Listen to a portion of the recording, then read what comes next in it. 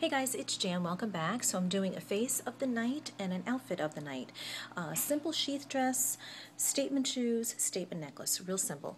But it's all based and inspired by Olivia Palermo, one of my favorite people ever. She just does it perfectly every time. So I've not seen her in this exact outfit, but when I saw this dress, which was from H&M, I immediately thought of her and just knew exactly what I was going to pair it with.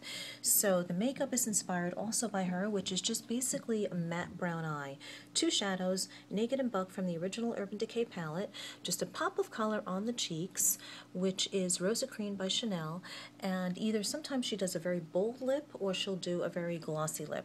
And today I just opted for the glossy lip, which is Makeup Forever's 2C and foiled by Revlon. The necklace is a statement necklace.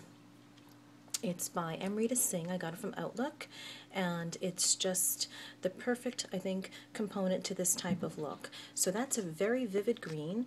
The dress is melon and dark navy, and I got this from H&M, like I said, just a sheath dress, and the shoes are Pour La Victoires, and they're just cage shoes. Yves Saint Laurent did a cage booty, and they were sold out immediately, but these are very similar, except those were a little bit more of a boxier toe.